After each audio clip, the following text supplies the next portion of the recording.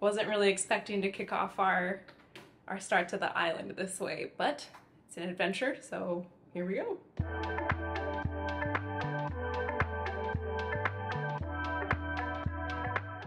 Good morning from Greece. We officially made it yesterday afternoon. When we got in, we were so tired that we just went and got food, and then we came back and went to bed. I'm extremely tired today because last night I saw a bug on our bed, which was detrimental to my mental health because then I felt like I couldn't sleep in it, so I didn't go to bed till about 2:30 or so. It's just a little bit past 8 right now, and we're gonna try to hit up the Acropolis. And luckily for us, we even have a view of it from our balcony. That's where we're headed today. Today is also a very big day for another reason, but a much more sad reason. It is Ben's last full day here. He was the very first person to come and visit us on this trip, and now he's headed back to Colorado. So Ben, when you get around to watching this, we love you so much and we're so happy that you came, and we're gonna see you again soon. By the way, in case you were wondering, our B&B here in Greece is not nearly as cool as the one in Budapest.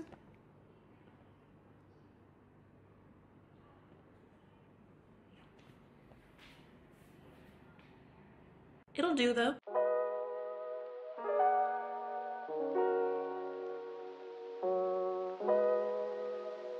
So we're at this old school amphitheater, it's the Odeon, and it's still in use today, so it's actually really cool because they actually still come here for concerts due to the acoustics and stuff. So, I mean, what an awesome place to come listen to a concert. Friendly reminder to avoid the tour groups at all costs.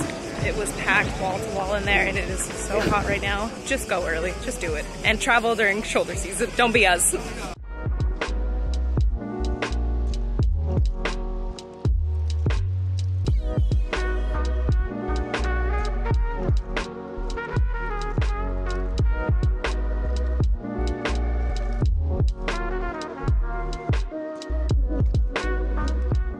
Alright, so we just left the Acropolis. It's about 98 degrees, and I'm not talking about the boy band. We're gonna go get some brunch and siesta a little bit. So we took a quick siesta, and now we're on our way to dinner for Ben's last night.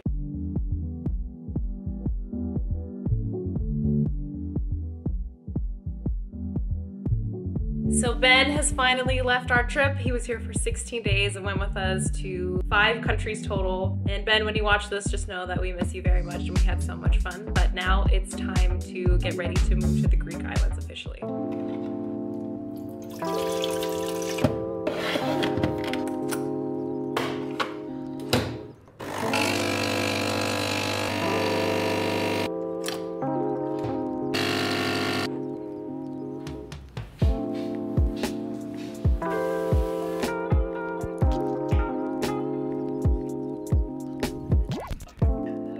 So we're on the move again, this time off to the Greek islands.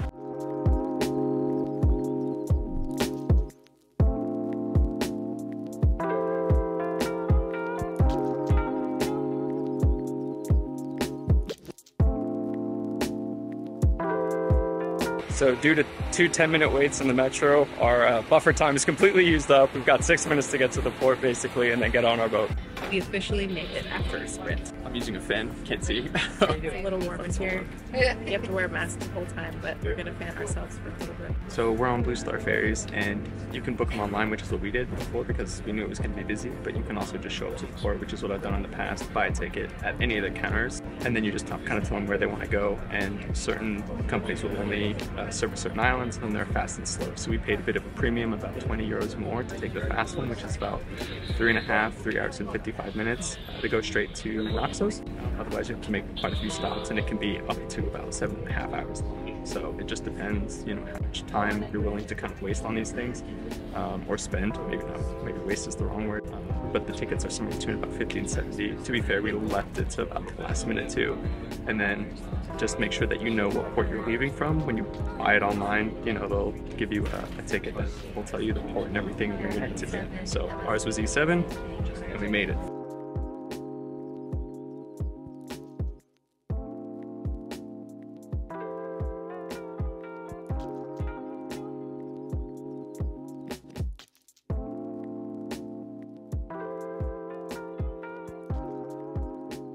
We made it!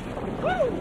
Alright, so we're in Naxos, and this is our home for the next 7 days, but we're not quite there yet. Our lady can't come pick us up because too many people are arriving at once, So we volunteered-ish, I guess. She kind of volunteered us to take the bus, which is fun. We'll figure some stuff out and figure out the public transport. So we just arrived at our accommodation on Naxos in Greece. And fun fact, every single time we enter a hotel room, a hostel, a B&B, we use our little UV light to look for bed bugs because better safe than sorry. And today I think we found our first problem. We found these stains. You don't even need the light to see them.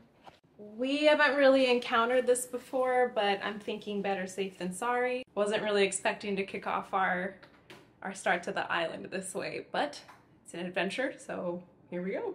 Okay, here's the plan. We're gonna go to a restaurant across the street. We're gonna contact booking.com and see if we can get reimbursed. And we've also contacted the owner of the suites to see if, I don't know, we can do anything about this. And there's another room that's in fact clean that we can trust.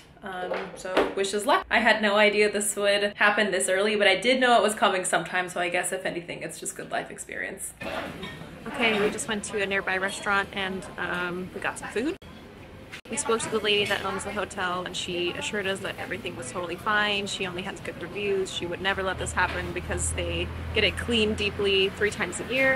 I think we are just very experienced travelers and we know the signs to look for. So I think the question is, do we trust it or not? And I think we're gonna go with it's just not worth it. So right now we're trying to figure out if we can get a refund and if we can get a different room for the night. So, yep.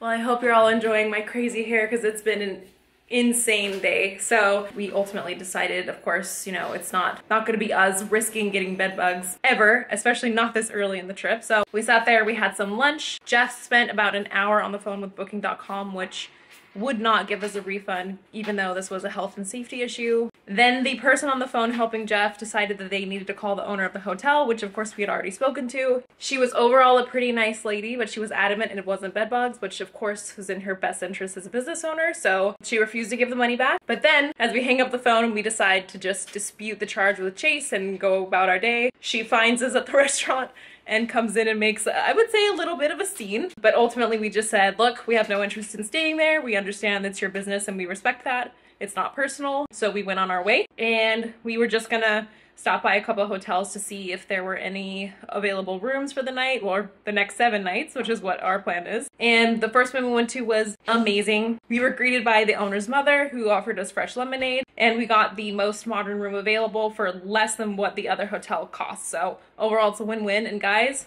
let's just take a look at how bright white this mattress is because it's beautiful. Gorgeous! If you out there are experiencing this, just go with your gut, go with your intuition. It is not worth risking anything you have, especially if you might bring it home to your entire house. All right, so update. Everything kind of worked out. We were able to find another place. We actually looked on booking.com and then we just took a taxi over here. We got here and they gave us a great deal. We paid cash, and it just kind of goes to show that sometimes, and this is something that I've personally kind of wrestled with while doing this trip, is how much advanced planning we want to do. We showed up here, we were able to get a room. It was much cheaper than what it said online. And it also gives you the freedom to come into the place and check it out and then turn it down, which you don't really get with a pre-booking. If you pay for something ahead of time and you get there and you don't like it, tough. You know, a lot of these companies, they're not here to protect you, they're here to make money. So that's something we're kind of going through right now. Booking.com basically said there was nothing they were able to do. So we're gonna go through Chase and do a chargeback. So another great +1 for getting a good travel credit card. We have some links on our website if you want to sign up for the Chase Sapphire Preferred. Definitely go get it. It's our favorite. And Chase has always been really good to us. So we'll see what they say. They're open tomorrow. We're going to go into town, grab a much deserved drink, and then probably face plant because we're exhausted now. So good night, and we'll catch you in the morning with an update from Chase. We're going to bypass the cancellation policy. The issue here is not about cancellation. It's about quality of the hotel. So I'm just out of dispute. Give me a moment. Nice. So it sounds like they're gonna be able to do it based on an issue of quality. It wasn't a cancellation problem, it was a quality problem, which I completely agree with. So it sounds like they basically send a letter and the merchant has 15 days to kind of respond, which she's going to because, yeah. But I mean, I think the issue is trying to fight a bank like Chase. You know, if they side with me as their customer, there's no way she has a chance. Makes us feel a lot better because it was pretty expensive. It was one of our longest stays. So being able to get some of that money back will feel really nice. And now we just wait and see. And they're going to credit us back for the money. So travel credit cards, seriously, sign up for one. They're absolutely worth it. Also, you know, make sure it's an established bank. I know there are attractive like online banks with high rates and stuff like that, but if they're not a large established company, they don't tend to have the same resources that these, you know, behemoths do. Absolutely would recommend.